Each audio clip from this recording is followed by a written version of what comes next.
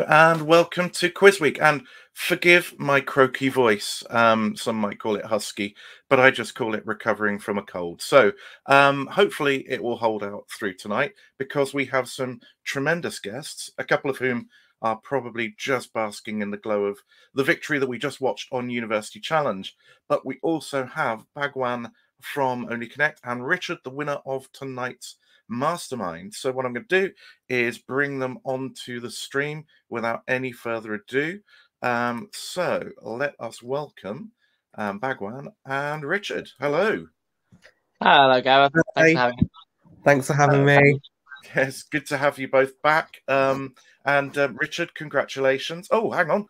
We now have Michael and John as well. So here we go. We've got all four. Yeah. And congratulations to Michael and John. So thank you very much. Thank you. Congrats, Richard, and very, very well played, Bhagwan, as well. That was really fun to watch. Yeah, good games all around. Yeah, I mean, great games all around, everybody. It was a really, really entertaining night. Now I'm just going to put up the banner to remind people that they can put comments and questions in the chat, and we'll try and bring those into the discussion. But we've already had a comment from one of last week's guests, Sam Woodcock. Congratulations, Birmingham, particularly like the catch on Andy Weir. Good to see you, Sam. Now, Birmingham, you have to go probably about halfway through, don't you? Yeah, so yeah, we will chat with you. Richard, what about you? Are you here for the duration now? I am. I will extend congratulations to Birmingham, though only because you told me they won. I was self-basking for the last hour, so I haven't yet watched anything else. Well, yeah. Don't blame me. Yeah. They, I don't know. I mean, John, for a guy who's won big on Millionaire, this has got to be up there, hasn't it? One of the best quiz performances you must have been involved with. Yeah, like it sounds odd, but genuinely, I would put this above Millionaire, just for the pure fact that on Millionaire I was all on my own, and you know it was obviously lovely to win that amount of money, but to do it with some great people and great teammates just made it all that sweeter because then we could go and celebrate together afterwards. So, and yeah, it was fantastic. I mean, Michael, as a captain, that must have been how you dreamt it the night before. You know, oh my gosh, it's even better than what I could have dreamt, because, you know, going into it, I really wanted, you know, our goal was to basically score as many points as we could, because we didn't know, you know, because we've all seen plenty of times on University Challenge where you have these like storming comebacks and it's too late to do anything. So our goal was just to let's get through as many questions as we can, get as many points as we can. But my other goal was I want everybody to get at least one buzz, like, and that felt really good, you know. When Jamie got her the buzz that she got, she was the last one for us to buzz. It was like like such a proud moment for me. And it was I mean, you got off to a really rapid start, and then never really looked back. You would nearly pass the high scoring losers threshold before the opposition had scored. I mean, it was just. You were so fast on the buzzer. Had you been doing practice on the buzzer?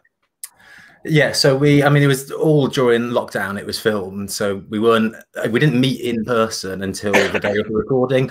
But we'd met like once or twice a week on Zoom doing regular practices. We'd done, none of us had done any kind of quiz bowl stuff before. We got together for University Challenge, and then we entered some quiz bowl tournaments and did that as well. And I think, yeah, hopefully that really showed we'd practiced a lot of buzzer quizzes, testing each other on the buzzer reactions and stuff. And yeah, and John, I'm really grateful actually to John for finding the quiz bowl kind of community, because I wasn't as aware of it, and I think that I would have been felt far less prepared for being on the show if I hadn't done some actual competition beforehand. Because you can practice on your own, you know, with the team, and it's all well and good, but if it doesn't feel like there's anything at stake, then I can imagine the nerves would have got to me even more than I was feeling them already. And actually, just a shout out to Bristol. I know that Sam put a comment in earlier, because we did some sort of practice matches against some of the other teams. So Bristol, one team who we did like a kind of practice meet up on Zoom with, and did some quizzing with them. So thanks to those guys. We did a couple of them actually with Bristol, and each of us won once. So we need a rematch sometimes. Well, I mean, who knows what's going to happen later in the series? Well, obviously you know what's going to happen later in the series. We don't know. There was a couple of bits of similarities between Mastermind with Richard and your University Challenge, and maybe even OC. But this was, let's call it a home question coming up. So Richard, the cello player or cellist, got how many strings are there on a cello? Kind of, that was a nice little dolly. Michael, the PhD in Shakespeare, the first set of bonuses is Crows and Ravens in Shakespeare. Bhagwan, do you feel kind of left out that you didn't get, makes of jukeboxes or stuff like that? I mean, that's it's just how the way the questions fall on Only Connect, isn't it? So yeah, I mean, it's quite ironic. It's quite funny actually when you see those type of things happen. It just adds to the experience. It's although you guys did get the music question, didn't you, after only 3 clues? Yeah, the Combine Harvester one. Which doesn't usually happen, first of all, and secondly, like, I still don't understand what that was about. Really well done. I mean, you've got 28 clues, and I've got 43, and I've got a brand new Combine Harvester, and I'll give you the key. And also, I think in the first round as well, didn't you get the one where there was the Ariana Grande and we did, the commentary one, yeah. I mean, Victoria got very cross about the Combine Harvester one. It was she made her feelings quite clear. I mean, Richard, in your general knowledge round, you were chasing down a large total, and you didn't quite manage to put a run together until quite late in the day. But cello kind of felt like it kick-started that kind of run towards the end. We started to feel a bit of pressure. There are moments when you think, something might be your day if the right question lands. And yes, the cello one was a. I mean, it's one of only about 4 questions I remembered of my general knowledge round after I came out. Weirdly, I was sitting in the green room afterwards, and I wrote down all 13 of my specialist subject questions from memory. Wow. But I couldn't remember more than about 4 of the GK. 3 of them were ones I'd got wrong, and the cello one. And so I suppose there's a moment when you think, okay, maybe I can use this as a relaxation point. I think I got the last 6 right, and that was what was needed to just tip over the line.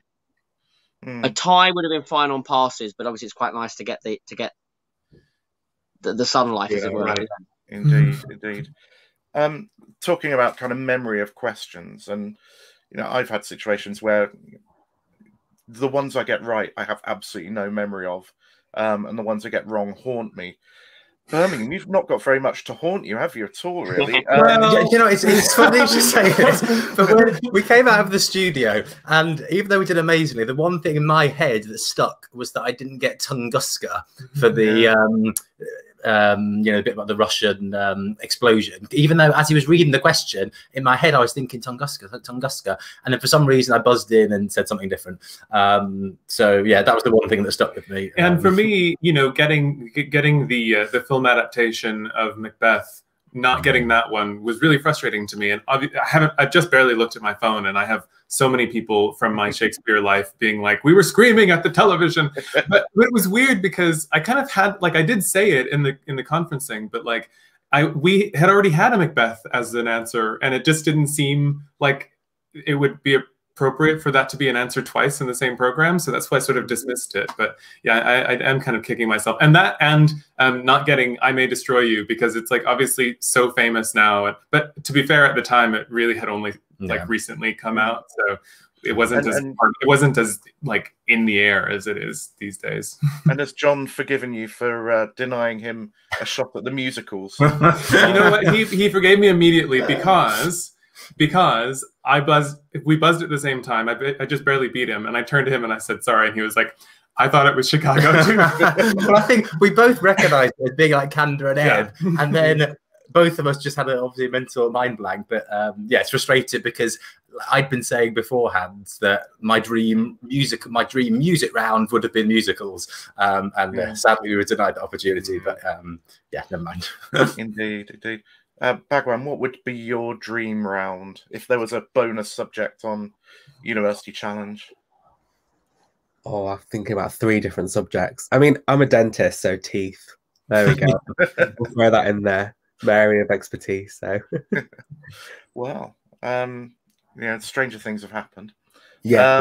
So you never know. Richard, this wasn't your first time on Mastermind, was it? No, I was on about 5 years ago. How did it feel, or how different was it as an experience with Clive Myrie compared with John Humphreys? I'm going to get comments in the chat here, but I'm not on the John Humphreys death squad hate mail fan club. I take him or leave him. Never really had a problem. Never really had a something to say one way or the other. So I went in with this expectation that it was going to be different, but probably not as refreshingly different as other people have described. And yet, with all that, Clive is lovely. He is so disarming. He seems genuinely happy when you're doing well. He made this whole thing about how he just wanted to be able to say good luck to people at the start of their rounds. If he can tell, he's got a bit of stick for that. Yes, lengthy acknowledgements. But actually, when you're sitting in the chair and you're face to face, he can see when you've pulled an answer or dragged an answer out of somewhere. And there's just something in his ability to very, very quickly to acknowledge that even in the middle of a round.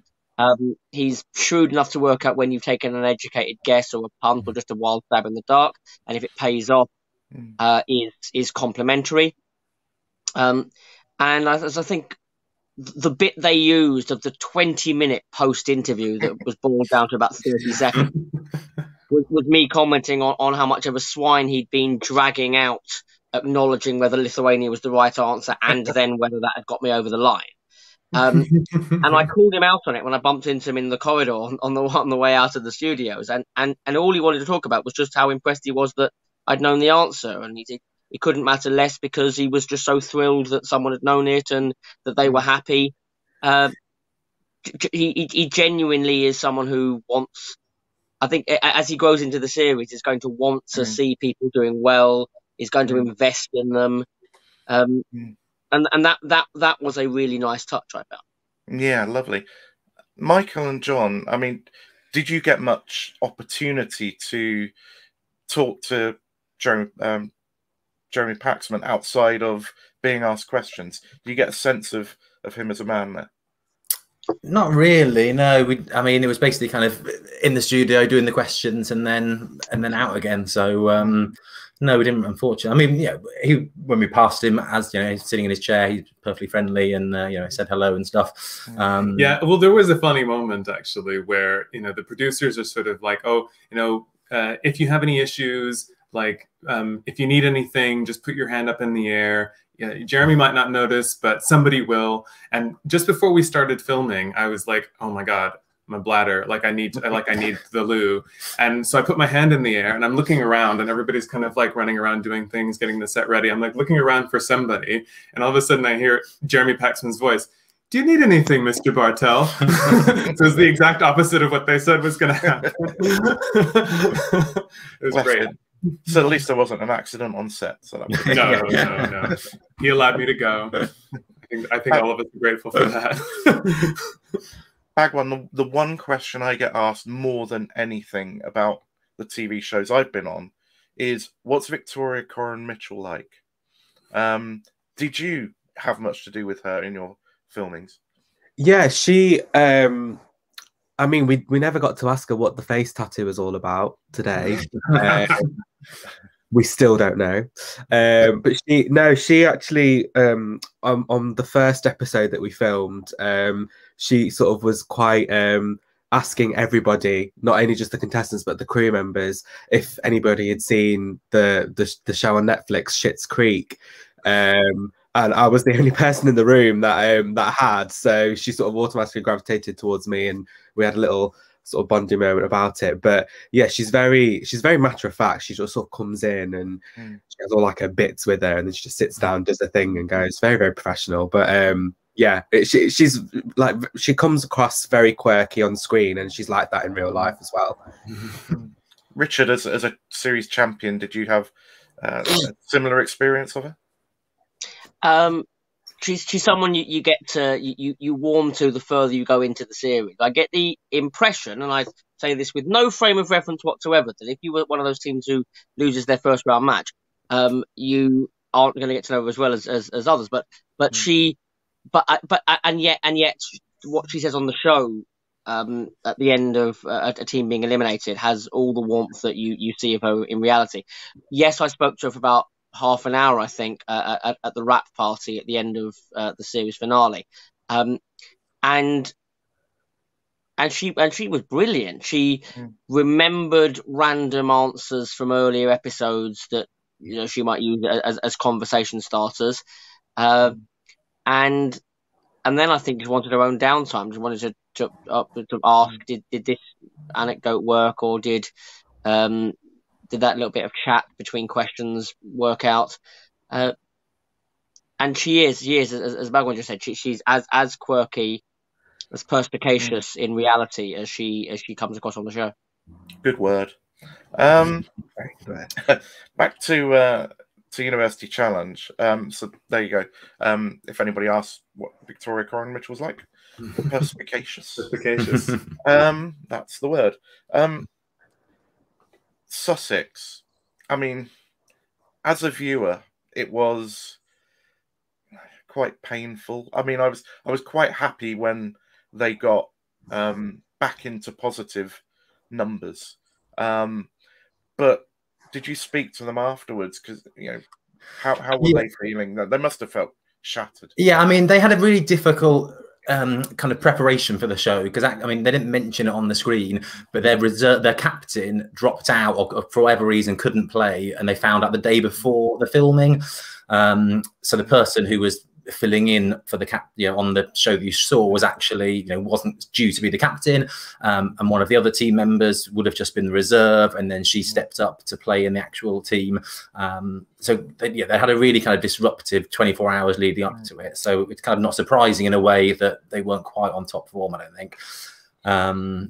But yeah, I mean, they were all genuinely friendly, and when we saw them afterwards briefly, they were saying that they were going to be cheering us on for the rest of the series, and yeah, they were all genuinely really nice people. Yeah, they were really lovely, and it is a shame because it did seem as though kind of everything that could have gone wrong for them that day, like aside from, regardless of what had happened in the studio, just went wrong, and it was really.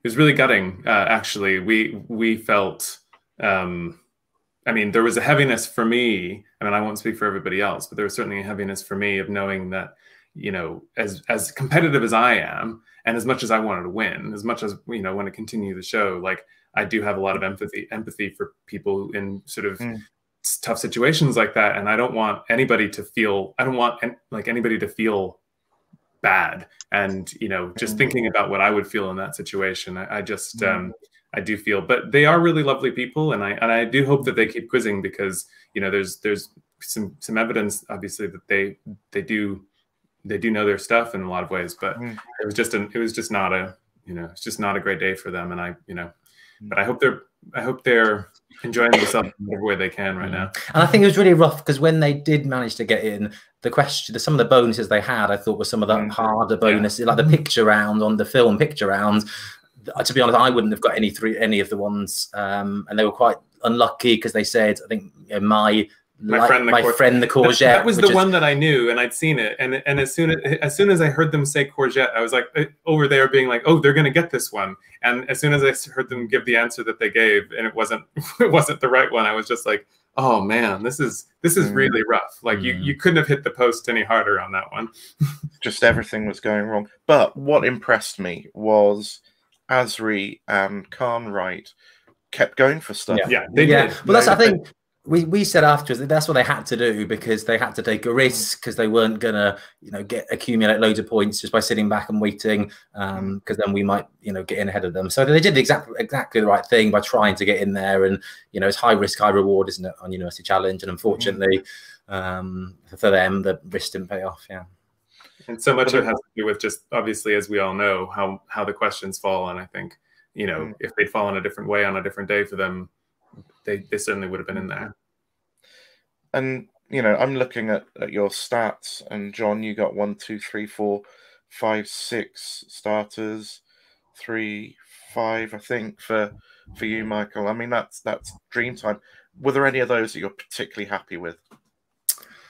I think for me, the Orlando one, just because when he started reading the question, I didn't really know where it was going. And generally, as someone who, kind of specializes in literature, is the kind of thing I should get. And I wasn't 100% sure of the answer. I kind of, even when I said it on TV, it kind of comes across as like Orlando, because I said it with no sense of definitiveness at all. But yeah, really pleased that was right. Yeah. About you, Michael? I felt, my very first buzz was on William Holman Hunt, and I just saw another message that I just happened to see was someone saying, well, I would have beat you to William Holman Hunt. And I was just like, well, I'm sure you would have done, but I would have beat me to William Holman Hunt, because I knew it as soon as he started reading it. But the funny thing is, I had just been looking at the painting, The Scapegoat, the day before. And when he said that name, I was like, this literally can't be it, because it's just too, and that's what was going through my head at the time. And then finally I was like, well, it seems to be. But yeah, I was proud of that one. But I was also really proud of the Spanish one, because on the trip up, I was talking with my teammates about how I do speak a number of languages, but Spanish isn't one of them, which is weird because I come from Texas where most people speak Spanish. But I was saying to them, I can read Spanish though. And I'm glad that that turned out to be true. I mean, I could read the word llama, and from that I just guessed alpaca. Yeah. It was, yeah. I mean, that was good. But I'm not necessarily a fan of those translating questions. Oh, I can do that all day. I'm writing my PhD about translation, so suits me. And we're back onto the home questions again. I mean, there were lots of great sets of questions for you. But I like the teamwork, particularly between you two. And that was very noticeable, that there was kind of, a lot of trust. And, you're both great quizzers, and obviously, you're going to be bouncing off each other. But I think the Danish answer. Oh, yeah. That was... Yeah, I was thinking that as, we actually talked about that afterwards. Yeah. Like, oh, that was some pretty good synergy there. As a matter of fact, when we were watching Only Connect today, this is the first time we've ever watched television together or anything. We've done a lot of quizzing together now, but we're watching Only Connect, and the same thing was kind of happening, where he would say something and I'd be like, oh, so I think that's maybe what we need to do next. So you've not been on OC then, John? No. Oh well, you two are made for it then. We will look forward to seeing you on that going forward. Yeah, okay. What were your highlights then? If you have to pick one thing from your episode of UC Tonight, what would be your top? I mean, for me, it's not an individual buzz or an individual answer. It's just, as Michael mentioned before, the fact that each of us on the team managed to get at least one good buzz in. Because, yeah, as you said, Michael and I have, more experience quizzing, I guess, than Mark and Jamie. So we were very conscious of, not wanting to kind of dominate everything. So we're really pleased that the buzzers were spread around a little bit. And in the bonuses as well, Mark and Jamie both contributed as much as we did as well. So just the general teamwork and just the fun we had as well. Hopefully it came across on TV that we were genuinely really enjoying it and trying to have a bit of a laugh and a smile and a joke at the same time. definitely did. I would agree. I completely echo everything that John just said. And I also, you know, that is the thing for me. We were thrown together. We all auditioned via Zoom. You know, the Guild of Students had this Zoom audition, and none of us knew each other. But I mean, John and I had met online a couple of times in Mimir, I think, mostly. But it became very clear very quickly that we had a really great group of people. In addition, not only Jamie and Mark, but also Rachel Humphreys, who's our reserve. Like all 5 of us, we just get on so well. And for me, the thing that I felt most, in addition to just like how proud I was of my teammates and how great they did, was I'm just so glad we get to continue doing this together as a group, like, because we just, and even, you know, other people that would sort of, you know, encounter us would be like, oh, this is really your only time you've ever met before. Like nobody believed that. They thought that we just, you know, made so much sense that, and I'm really proud of that. And it feels, and that's a feeling that's, you know, continued. And luckily we get to still do quiz bowls together and stuff. So that's been really great. We got a question here from Ali, saying, John, I was wondering with Orlando whether you'd identified Virginia Woolf, but we're guessing which one. No, something in the back of my mind was telling. I've read Orlando, and in fact, I read Orlando many years ago when I did my undergrad degree, which is more years ago than I care to remember. And so, yeah, I was kind of dredging something from about 15 years ago in the back of my mind, where I was like, I'm sure Peter Sackville West has something to do with Orlando. So, yeah, it was in the back there somewhere. I thought that was brilliant because I had absolutely no idea. Tremendous. Let's, whilst you're here, and I know you're going to have to shoot off, but let's touch on Only Connect as you did watch it. Bhagwan, not the result you wanted, but you came up against a fearsome team tonight. Absolutely brilliant team, the golfers. I mean, when we were doing the sort of the practice rounds before filming, they were just very, very much on fire. So, yeah, couldn't have lost to a better team, and we wish them well with the rest of the series. But yeah, really, really great team. I mean, we were very happy with our performance, and you know, a lot of the questions we seemed to get, and we did get a few sort of points stealed over. But yeah, I mean, yeah, great team and really, really great match actually. It was. I mean, I really enjoyed a lot of the questions, but then I always do. But even the first set of connections in round 1, the UK #1's "Crazy in Love," film music, "Can You Get Your Gun." I just love the little play there. The football, Dundee United and African countries, Guinea-Bissau. I just like that because once I spotted it, it was, oh, that's very satisfying. Were there any questions you were really happy with getting? I mean, the music ones, we were quite happy getting those sort of, especially, you know, not on the last clue. And so I suppose having to have a team name like Jukeboxers, we would be expected to get the music questions right. So yeah, we were very happy with those. But yeah, I think that our highlight question has got to be the Combine Harvester one, because, you know, we were very happy that we got it. But yeah, I mean, some of them we were quite gutted that we didn't get, because looking back on it now, it's like, okay, this is easy. But yeah, some great questions. This some very difficult questions as well. This episode. I mean, sitting watching shows at home is one thing. You know, it's easy, it's obvious, etc. But when you're in the studio under the pressure, it's an entirely different thing. And you know, it was a good. As you say, it was a really good performance. You were unlucky with, I thought, with the picture round in that first half. You didn't quite get there. No. That was the Space Shuttles one. I liked the Disney Inspirations one. I thought, just, yeah. And the music, you got it from the riddle, did you? Is that right? Which question was that? That was the quandaries, as it were. Yeah, because we didn't know the first one, but we knew I think there was an Ariana Grande track in there, and then the third one, then we sort of got it after that. But yeah, a lot of the questions that the golfers had picked, so for example, the Disney Inspirations one, we were saying afterwards as a team that we did know those. The Angry Anderson, Billy Bragg one, we knew that from the second one, so it was just a bit like, oh, look at the questions we could have, but it is what it is. Indeed. Catherine's making a pun. Bhagwan's a dentist. Does he have an incisor wit to go with the job? You've heard them all, I'm sure. And I enjoyed Bhagwan's reaction to getting "I Will Survive." That would be in the. I realised I had a reaction to that. Is that Ellis Matthews? What? Just yes, the Reverend Ellis Matthews.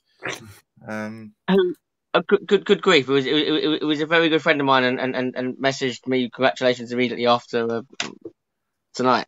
Hello. Can't get enough of you. You've now got a new thing, Cadavergate. Quite literally with your Lichgate question. Yeah. They were. I don't know whether they thought it would be cruel to put this in, but in the 20-minute discussion they didn't use most of afterwards. I was musing in my head, semi ironically, just musing that I was really hoping I hadn't got any religion questions wrong, because that would be embarrassing getting back to school. And when I said that, I had completely forgotten the Lichgate question. I thought I was half joking, and it wasn't until I got back to the hotel afterwards that Sam said, "You did well, but are you going to live down getting a question wrong about a church?" And when I'd made this line in the interview, I hadn't had a question in mind, and then immediately after I was thinking I'd really quite like them to use that, and then embarrass me. Presumably they will think they're not allowed to, although that's cruel. But it would actually quite work as a flashback to say, "Oh, I hope I didn't get any religion questions wrong," and then have them play the link. Well, it's a lot easier to take something like that when you're marching into the semi-finals. So very well done there. Second round, Bhagwan. So you got your combine harvester one, which I didn't understand the first two clues. I have absolutely no problem in admitting that until it was explained, and then it kind of made it obvious. The Monarchs one I quite liked. It's fairly kind of simple. Once you twig it, it's good.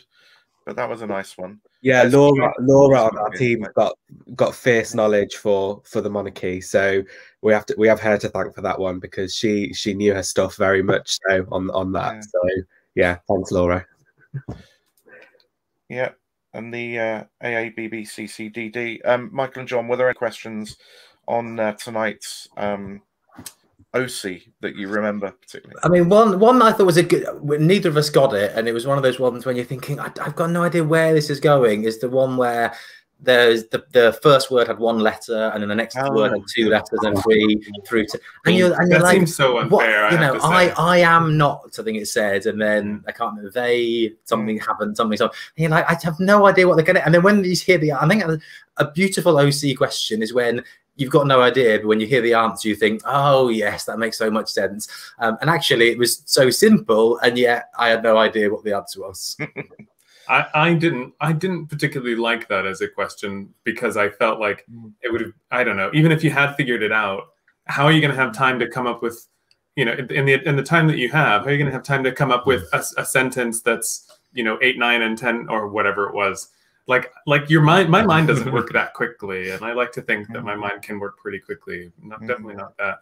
What I did like though was the Olympics years ones and the 100 meters, because it took me the entire time, but I finally blurted out the answer right before whoever it was that gave the answer, and that felt really satisfying.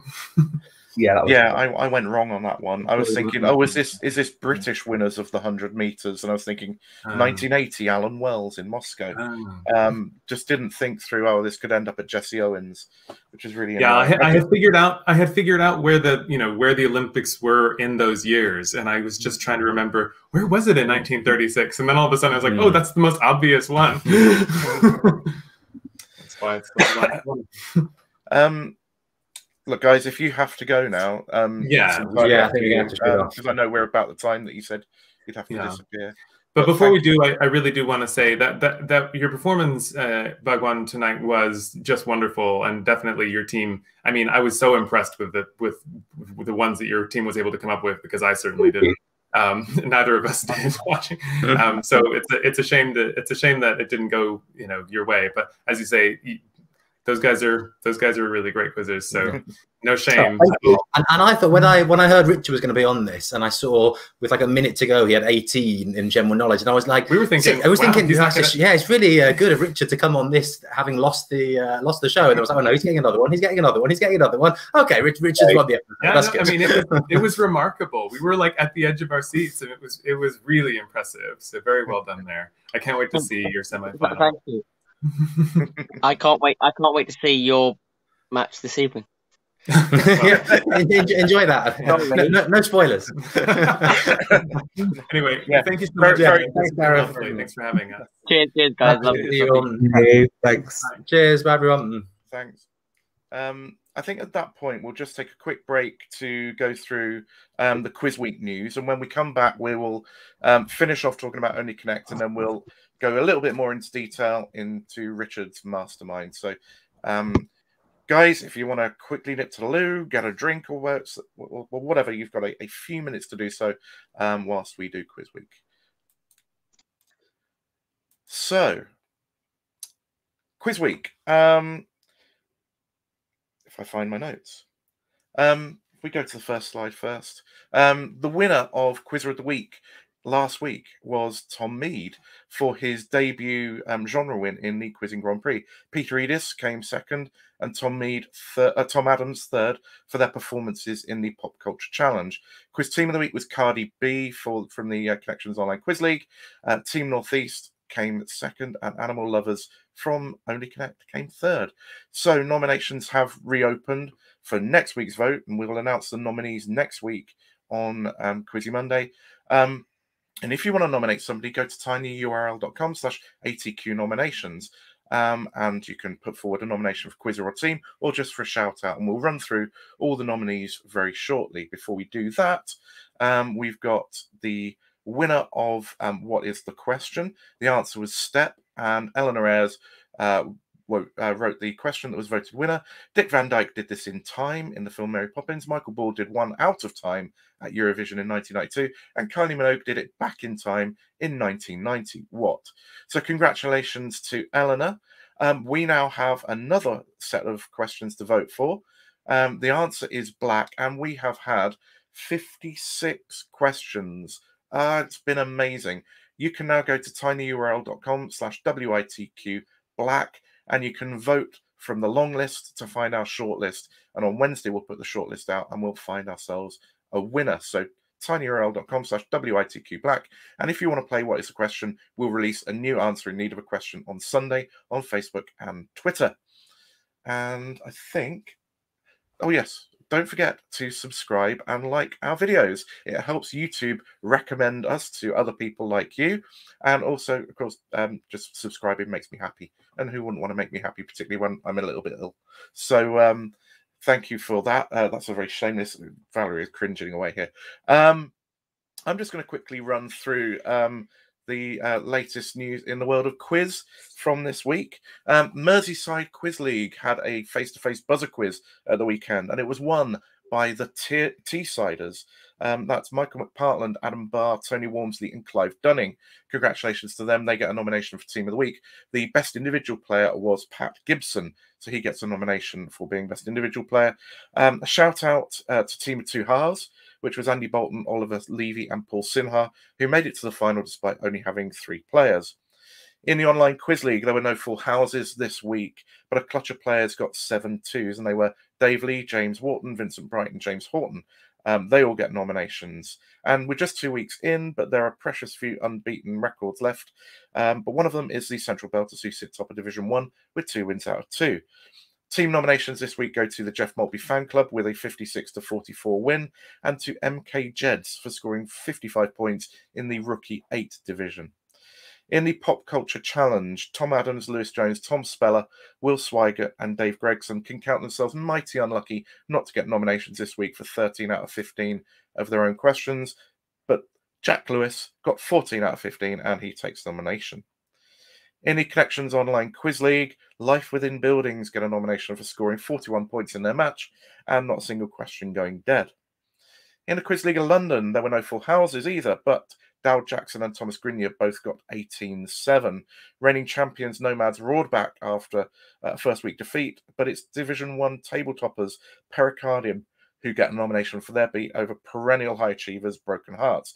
And in the President's Cup, there's a nomination for Sussex, who sit on top of the table after one round of games. In OQL USA, Victoria Gross was at it again this week with another full house. She gets a nomination, and her team, Neutral Milf Hotel, had a sublime win. They get nominated. Also nominated for full houses are Jeff King, Scott Blish, and McKinney Sizemore. On broadcast quizzes, today was the first semi-final of Brain of Britain. Phil Small won it against tough competition. He gets a nomination for reaching the final. Mastermind, we've seen Richard Aubrey win tonight. Congratulations to Richard. Only Connect the Golfers won handsomely. And a nomination goes to Birmingham University for their win on University Challenge. Now, I think that's probably it. So I'm going to run through the nominations. Oh, and we're nominating Richard for his win on Mastermind. Forgot that. Richard goes top of the list. Wasn't on my notes earlier. So the nominees for Quizzer of the Week are Richard Aubrey, Scott Blish, Vincent Bright, Pat Gibson, Thomas Grenier, Victoria Gross, James Horton, Dow Jackson, Jeff King, Dave Lee, Jack Lewis, McKinney Sizemore, Phil Small, and James Wharton. And for Team of the Week, it's Birmingham University, Jeff Maltby Fan Club, Life Within Buildings, MK Jeds, Neutral Milf Hotel, Pericardium, Sussex from the QLL, and the Teessiders. The vote closes on Sunday at 5 p.m. You can vote at tinyurl.com/QW11oct. Is that it for the presentation? It is. So I will now return us back to our normal programming and bring Bhagwan back on. And Richard is doing something interesting with his camera. I'm just going to wait for a second. We were just going to have a look at your bookcases there, Richard. That was unfortunate. Yeah, I think I might have to prop up my tripod for the rest of this one. Oh God, that's fun. Hello. Welcome back, and congratulations on your nomination. Thank you. Can I just say, worthy team winners in Cardi B. As string section captain, we played them yesterday in the quarters. They are a force to be reckoned with. I think the final four in this year's Cockle is anyone's game. But I was deeply impressed with Hugh Bennett, David Stainer, and Ian Toms yesterday. They took us to the cleaners. Worthy winners last week. Worthy quarterfinalists this week. Fair play to them all. And Cockle, for anybody who doesn't know, is the Connections Online Quiz League, which is basically only Connect but not on TV. And David Stainer from Cardi B is the captain of the Crossworders, who won Series 1, and every champion of champions thereafter. Ian Toms, probably the finest quizzer not to have been on TV yet. And Hugh Bennett, fantastic quizzer. So yeah, great team. Jamie Fryer says, love the Greta Thunberg question. I really like that one, I have to say. I thought that was a nice one, and a nice little follow-up from Victoria on that one. Yes, the Pirala Sharon, a kindly but poorly informed teenager and happy young girl looking forward. I really like that one. Great moment. Your walls, Bhagwan. Obviously, this is the first time you saw the golfers' wall. What did you make of it? I actually thought their wall was a little bit more nicer than ours. Maybe because we didn't do as well as them on there. But I mean, a couple of the sort of areas jumped out to me quite quickly, and more in comparison to remembering when we did our wall when we were filming. Yeah, I mean, really, some of them very, very tricky. Like on our wall, the sort of the last one that we didn't quite get, the bio one, it's staring at us in the face, and you could probably see our disappointment that we didn't get it. Yeah. But yeah, it was just an quite evil, yeah. But both quite tough. But I thought theirs was just slightly easier. Yeah. So Gerard was saying that he thought it was tough. Jamie from last season, the Barons, said both walls were so hard. Struggled particularly with the first one, but felt they were well balanced. again, you know, when you're not confronted with it in the studio, it's a slightly different experience. But what I appreciated about the golfers was Francis captained them with a rod of iron, and they kept trying to kind of you know, they started to get a little bit kind of wayward and I don't know what the word is, not lacking in discipline maybe, and he just said keep looking, and it was just, I thought that was probably key to their success. I thought that was superb. Yeah, they worked very well as a team, and great sort of, like I think Victoria said, unflappable captaincy. Yeah, I think that's sort of what sealed the deal for them, because we were very good at sort of identifying things but not sticking with them. And like sort of dashing about, and I think that was probably our little downfall when it came to the wall. But yeah, very, very great teamwork from the golfers, for sure. And on the wall, Richard, you know, that kind of systematic approach, particularly when you've identified 5 or 6 that could be in a group, is absolutely critical to have that calmness, isn't it, when you're cycling through things, to not get distracted by, you know, getting through 3 combinations and then just starting off after something else. Yeah, I'll own I've caught up on what the round 1 and 2s are for discussion here, but not the walls yet. But in terms of the question you're asking, yeah, I remember we had a quarter final where I looked like a lunatic when it airs, because we had, if you look at it, we got down to the last 2. So it was one of only 2 walls we completed in our 5 episode run. But we got down to the last 2, and when you have your 3 lives and then bust. And I was, if you look at it, it's really obvious which 2 groups are remaining, and you can split them immediately into 2 lots of 4. But I was obsessed with the idea that there would have to still be red herrings. So we started playing, guessing at random words that didn't make sense. And of course, what I had completely forgotten was there had been red herrings, and we'd removed them in the first 2 groups that had already gone out. So you do have to keep that disconnect going. Disconnect, only connect. Of thinking, well, what groups are we assigning, and also each time you remove 4, what new information does that give you, and what old information does that remove from the game? And just sort of glancing, I do have the walls playing on my laptop right now. I can see moments where they're sort of forgetting where red herrings have been removed in earlier groups. Oh, we should have just done this as a watch along. We should all be watching you playing the wall, Richard. No pressure, but we could have enjoyed that. As you've caught up on the other questions, were there any of those that leapt out to you? I liked the 100-meter one that you said earlier.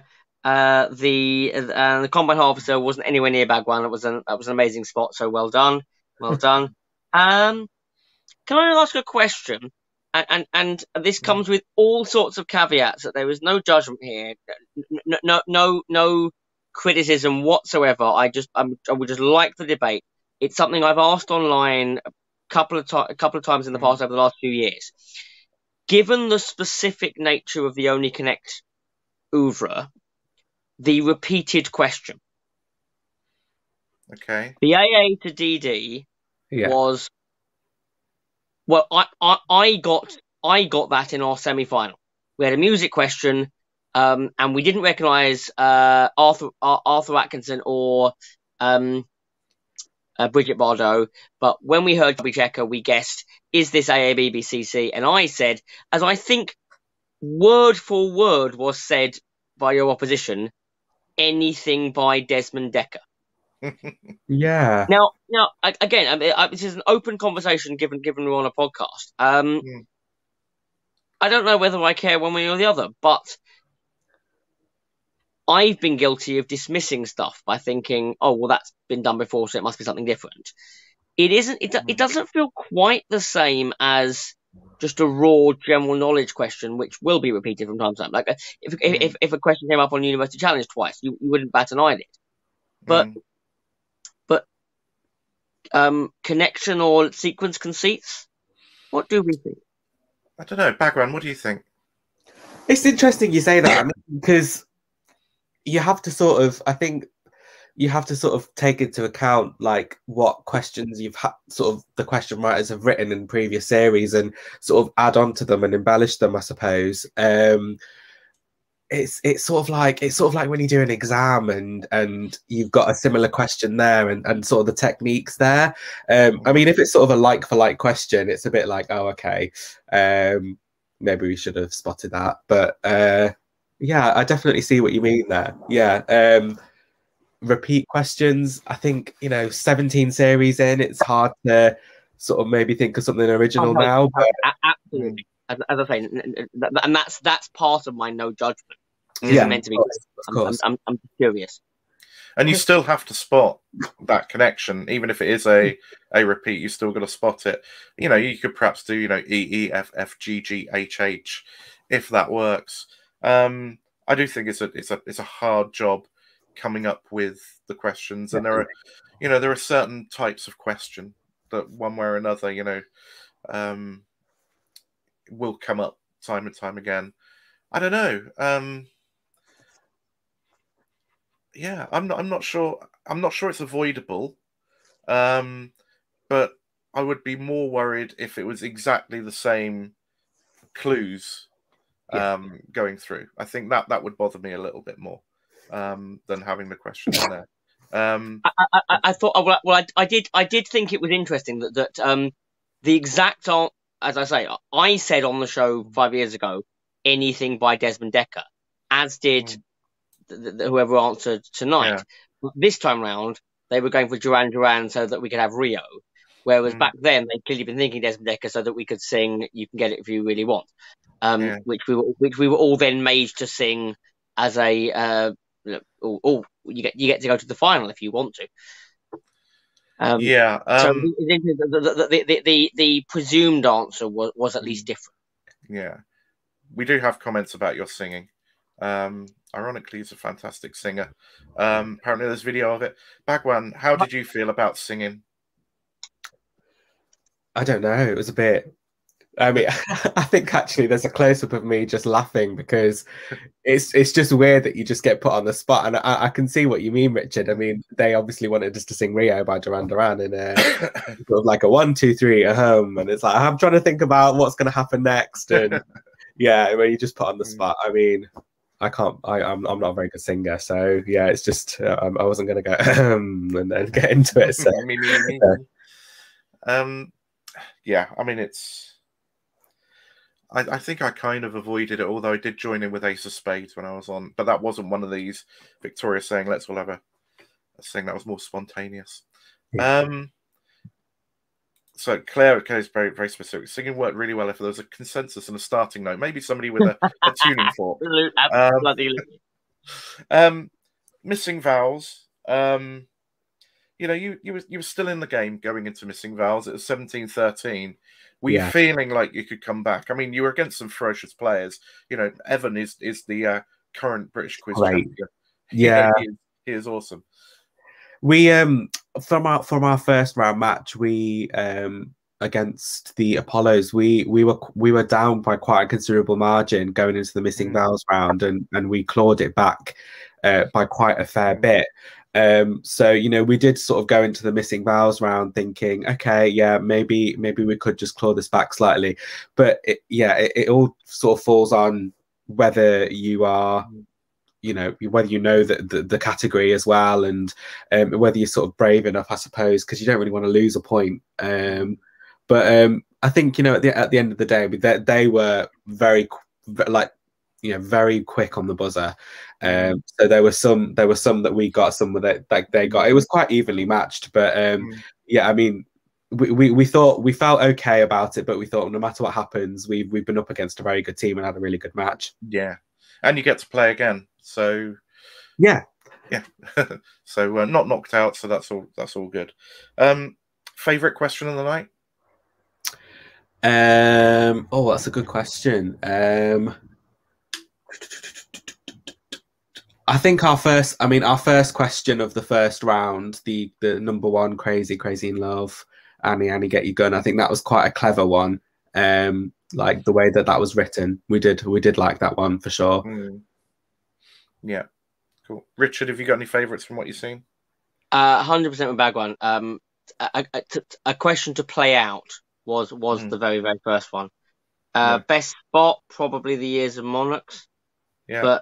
But actually, a question just to see the conceit and to think that's quite nicely done, as you both said.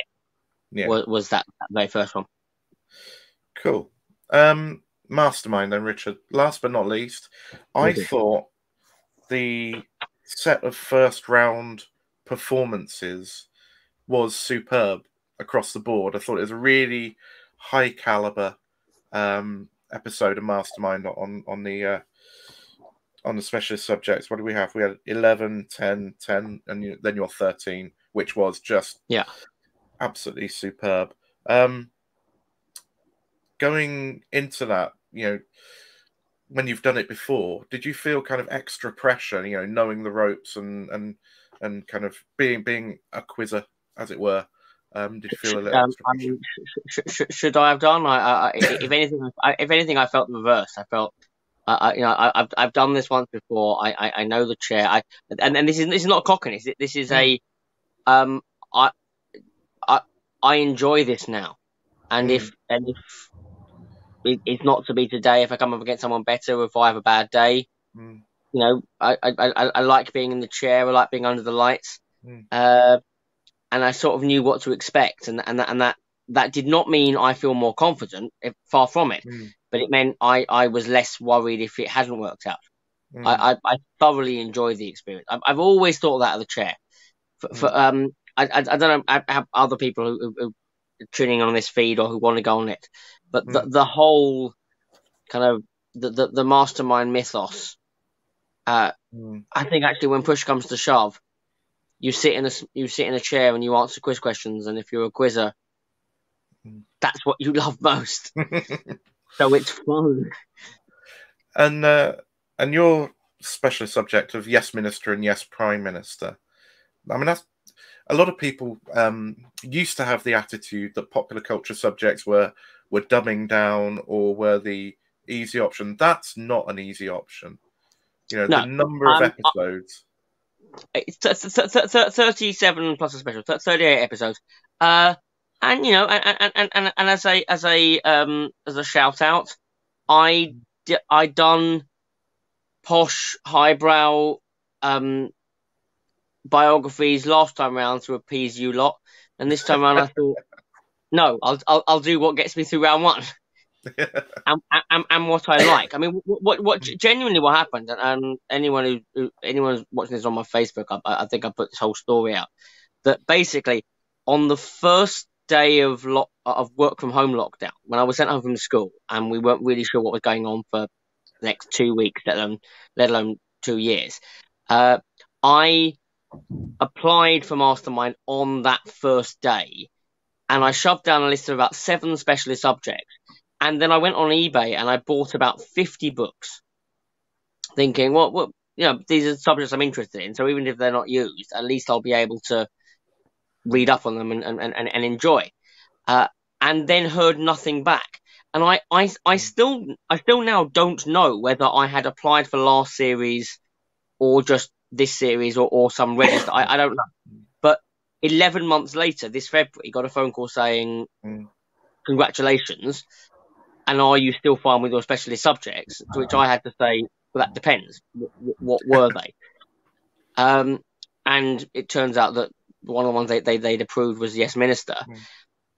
In the interim 11 months, I think I'd watched the entire series at least 3 times through. So it seemed a thing that you can do if you've got a lot of time on your hands, as tragically so many of us have had in the last 18 months.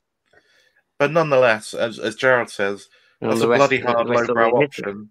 They were densely scripted episodes, and they were. You got so many quotable moments. You've got the plots, you've got characters, you've got actors.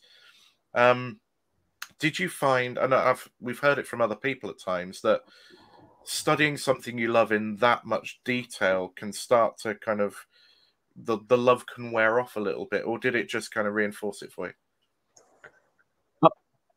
Okay. I mean, this is I knew you were going to ask that question.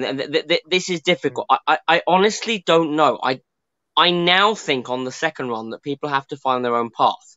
The first time when I was purely taking advice from people who've done it before, I had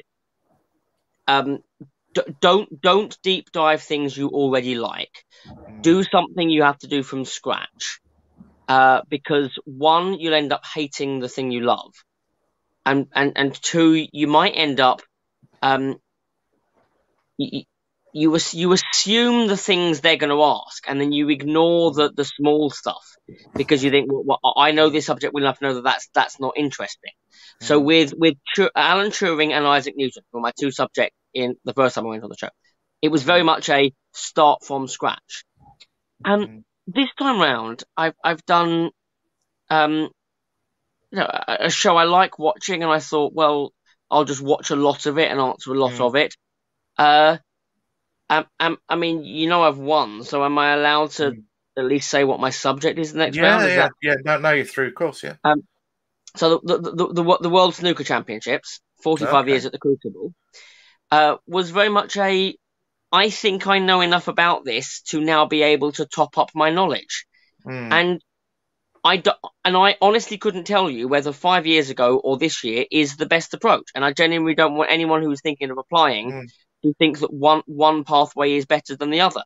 I have heard for every person who said, don't do something you love so much that you're going to hate it after you deep dive, I've also heard, don't do something you know so little about that you don't know what the framing is and what the framework is.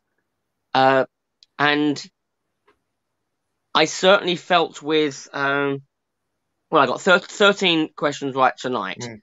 4 of them were 100% not in my flashcards, not in my lists at all.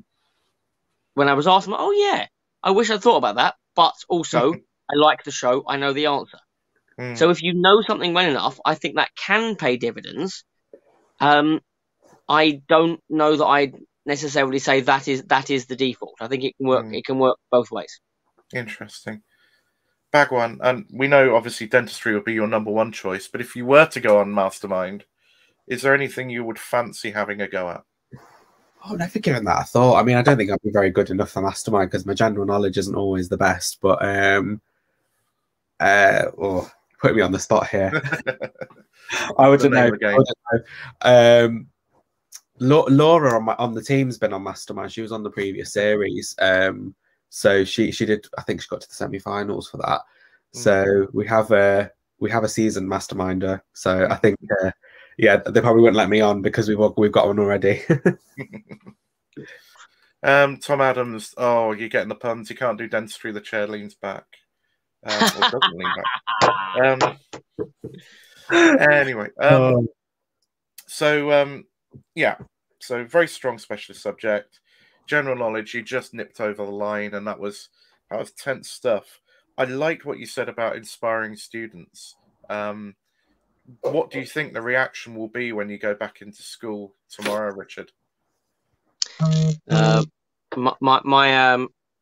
My head teacher has been stitching me up all day, so I think there were a fair few students who are going to have watched it. I like to think that the thing about the general knowledge is that it shows what a rounded education can do for a breadth of knowledge, and that the inspirational thing is actually that there's some merit and there's a lot of kudos in knowing stuff that is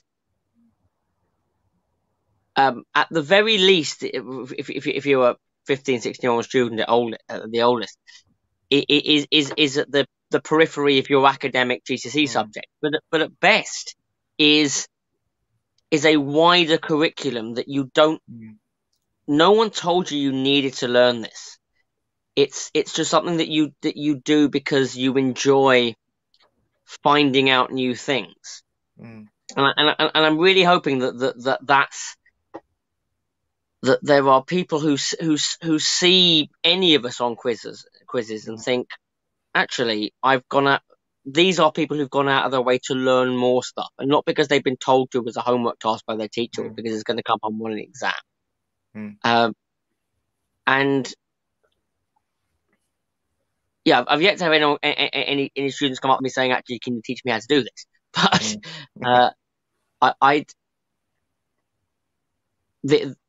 the hope that people are inspired to maybe sit in the black chair in 10 years' time was not a false hope. Yeah. Well, we will see in 10 years' time or more to see who has been inspired. But you know, certainly a very good role model to say, have a go. You know, what's the worst that can happen? And certainly we saw what the best was. There was one comment, and very quickly, because we need to wrap up soon, that people were making online. They were saying, oh, that question was really, really easy, but it was always the first question. The spaghetti bolognese question was one. X, I think. Oh, sorry, the multiplication one for you. Yeah. I mean, that is standard kind of ease you into the round territory. Presumably, that's not something you have a problem with. Not in the least. Sam was the first person to joke in the hotel afterwards about, like, even in the sphere of, you know, the first question is a settler. He thought, bloody hell, haven't you just given me the answer? And yeah, yes, I had the same multiplication. In fact, the only criticism I got was, given you on the clock, why did you say multiplication rather than times or multiply? The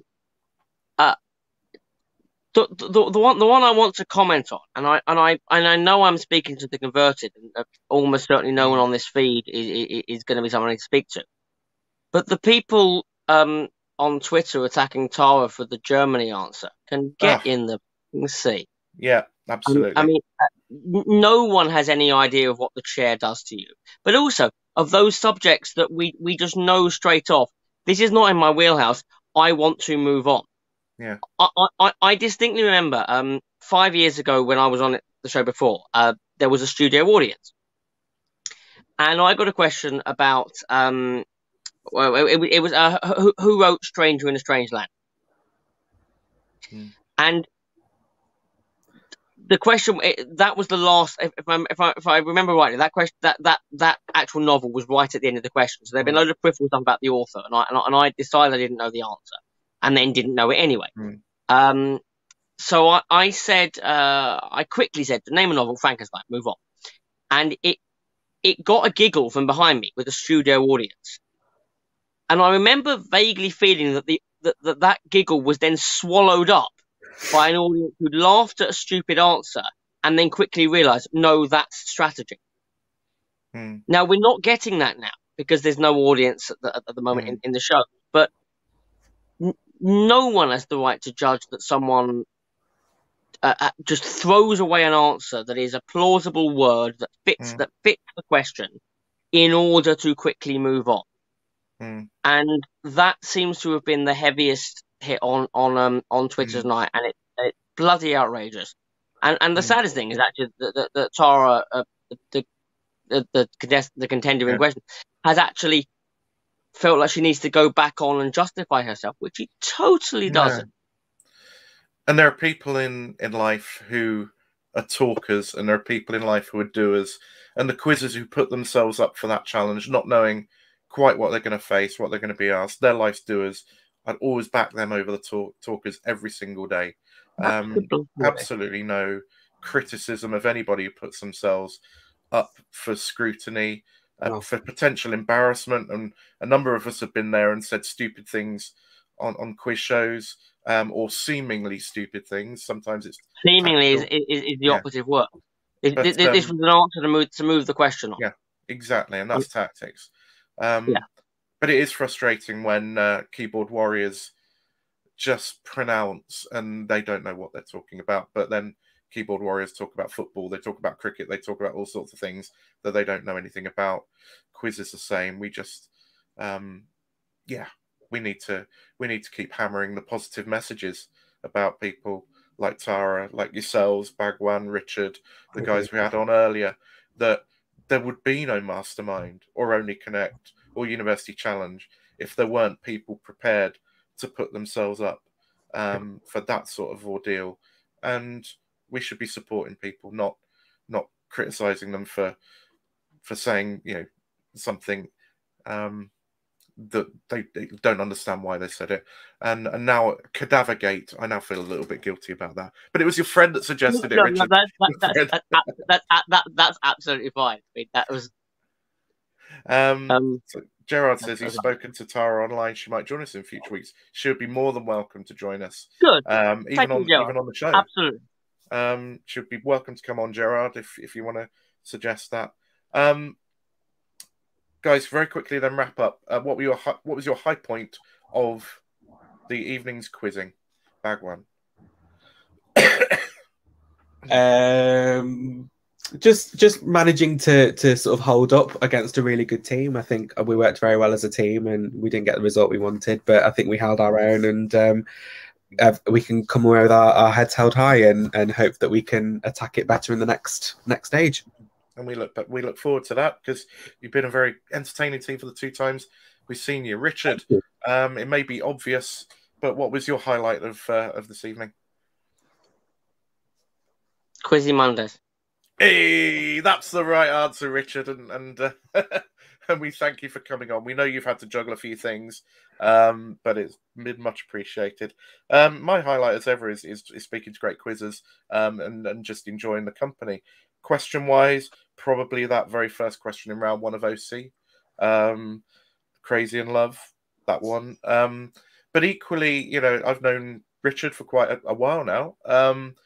Seeing you get over the line right on the edge, that was brilliant, because you love to see your friends do well.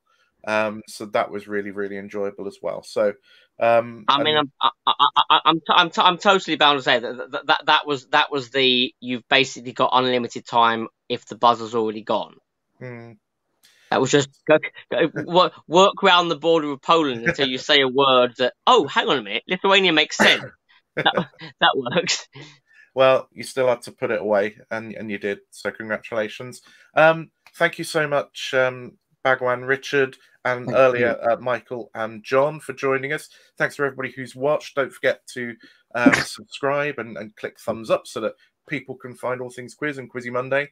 And tell people, maybe tell people and recommend the channel and QUIZZY Monday. And hopefully we'll get more people next week. I don't know who we've got on next week. I know we've got Alex McMillan, one of the question setters, coming in the next few weeks. That's something to look forward to, but I'm not actually sure who we got on next week. So that'll be a nice surprise to look out for. Till then, don't forget about What Is a Question, which will come out on Sunday. Don't forget about Lunchtime Quiz Time, which is on Twitter every day, 12 till 2. And I think that is it for tonight. Oh, don't forget to vote for the winner of Quiz of the Week and Quiz Team of the Week. Yes, Catherine, QI's Alex. So yes, thank you very much, and we will see you next week. Good night.